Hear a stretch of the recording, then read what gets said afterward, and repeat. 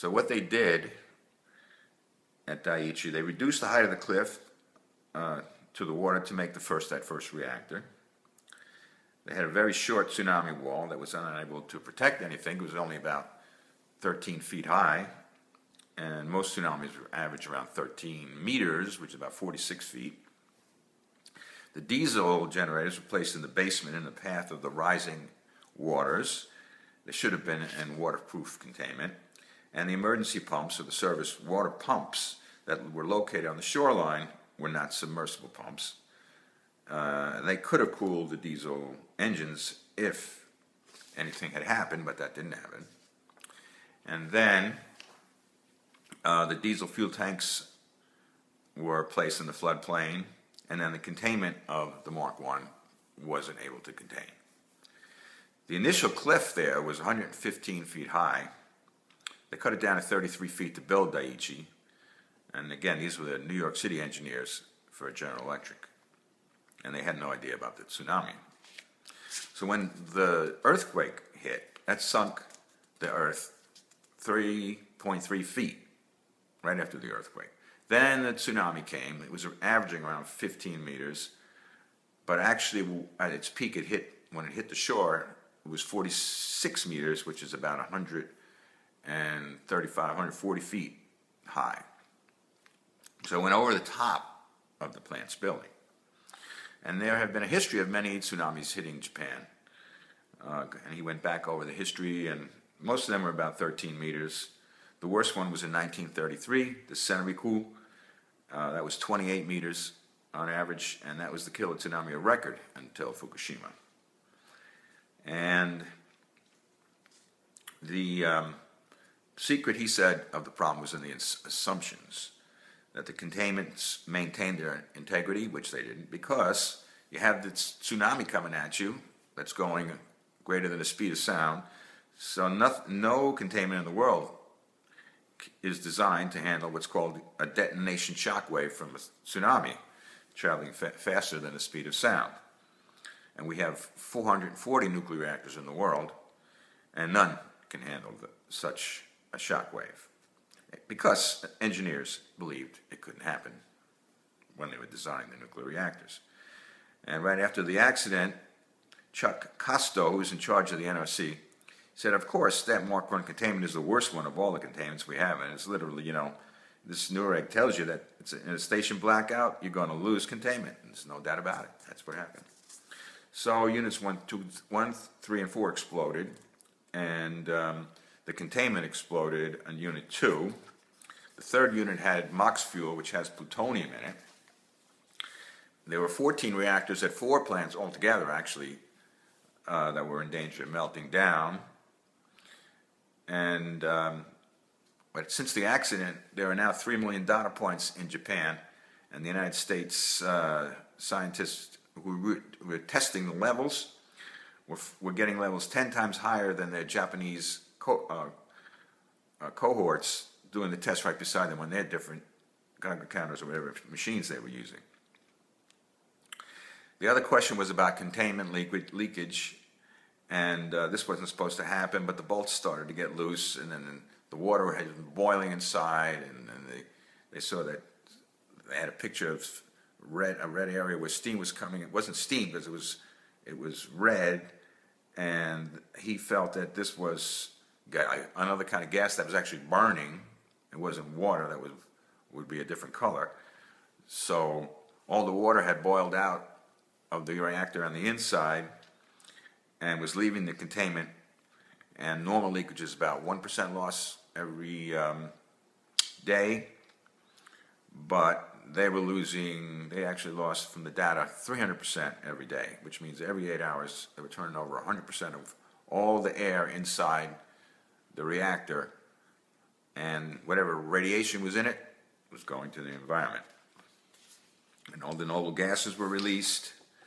They noted that the background radiation, as measured on the surviving 4 detectors, showed the background radiation should have been 0.04 to 0.05 microsieverts per hour, And by 10 o'clock in the morning on March 12th, the accident occurred on the 11th, it was up to 37 microsieverts per hour, which is 720 times the background. Then the vents finally were open at 2 o'clock in the afternoon, and by 3 o'clock, it was up to 30,000 times the background radiation. And they measured that in a town called Chiba. And another thing about what was going on there was that the hot particles, in other words, like plutonium and little particles that you don't measure easily with a Geiger counter, were being released also. You release all the radionuclides from the plant. So what Arnie did was, Arnie Gundersen, he took a bag of samples through customs that he had collected by school, took 5 samples, and they tested them at Worcester Polytech, and each of the samples exceeded 7,000 becquerels per kilogram, which qualifies as radioactive waste in the United States, at 7,000 disintegrations per second of cesium. And this was in Tokyo, which is around 150 miles away from the accident. And so people in Tokyo are walking around with spots that have radioactive waste right along the sidewalk, and there's concentration on kids' shoes that they also did a study on, and the kids tie the shoes with their hands, and then they eat, and then it gets into their gut, and then they're contaminated.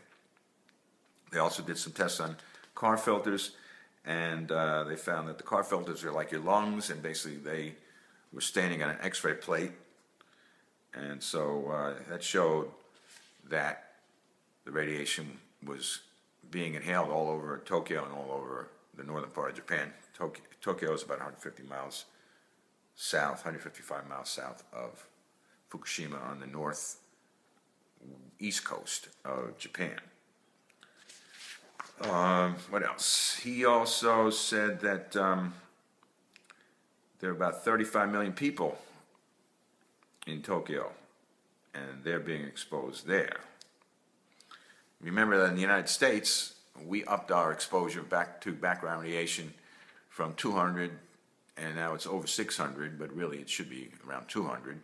But the latest thing they're trying to do is do a thing called the PAGs, or Protective Guidelines for Radiation After an Accident. It was supposed to be after a dirty bomb or a nuclear accident from a bomb, but then they decided to include nuclear power, and now they're saying, and also transportation accidents if we're going to start shipping nuclear waste.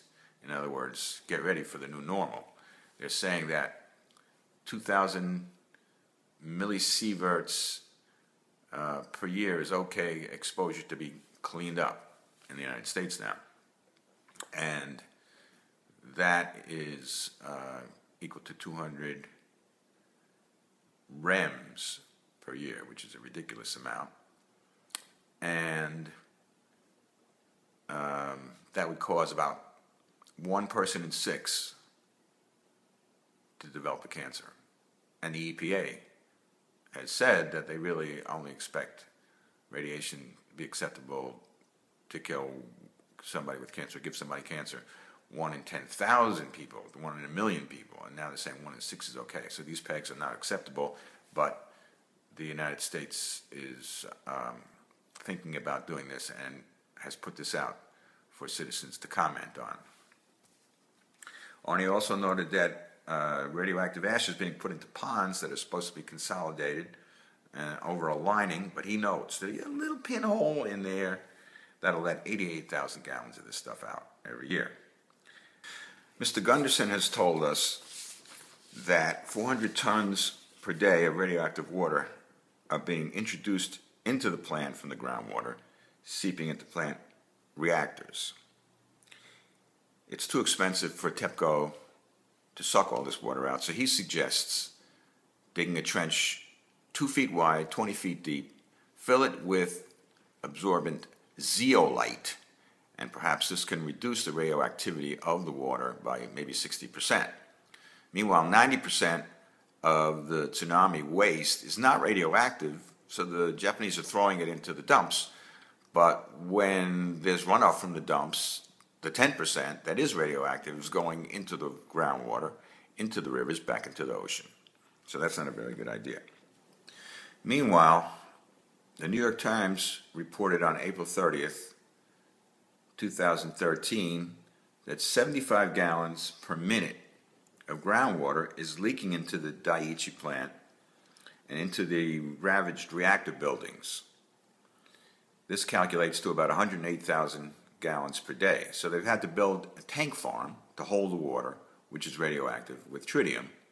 They try to clean it with filters and so on, and the other 500 or 1,000 radionuclides that are created by fissioning uranium to make steam, to turn a turbine, to produce electricity, can be filtered out theoretically, but not the tritium. Now the tritium has a 12-year half-life and a hazardous life of 10 to 20 times that, which would be 120 to 240 years that you'd have to worry about the tritium. And it's the most invasive of all the radionuclides, and it can't be filtered out. It goes into your skin when you take a shower. It's absorbed that way, and when you wash the dishes. And when you eat, or you drink water that has tritium in it, it goes into your body, and you also can inhale it. And the little beams of radioactivity that the tritium emit, like all problems with radiation and radioactivity, can hit your DNA and cause mutations and possibly cancer. So that's what you have to worry about. Now, TEPCO, the utility that is supposed to be taking care of the Daiichi plant and supervising the cleanup, apparently was thinking about dumping this radioactive water that would be cleaned up but isn't going to be able to be cleaned up into the Pacific Ocean. So there was such an outcry that the current Prime Minister in March had to say there would be no unsafe release of this water into the ocean. Meanwhile, there still could be another earthquake and other problems that cannot be prevented if nature has its way. So the tanks could crack or something else could happen, and all the work that's been done can be undone as the water could leak into the ocean anyway. So Arnie Gundersen leaves us with this quote, which is very apropos, especially for you who would like to see a thorium reactor foolproof, or fusion, which creates a lot of tritium. Sooner or later, Mr. Gundersen says, in any foolproof system, the fools are going to exceed the proofs. Arnie Gundersen. This is Dr. Conrad Miller, signing off of the June 3rd, 2013 Fukushima update. More volumes of this will follow. David Lochbaum and the two Navy quartermasters who are suing TEPCO because they were on the USS Ronald Reagan and were not informed that Fukushima happened. They just heard about the tsunami and the earthquake, so they thought they were just going to help people with food and supplies. We'll talk about that in the next video.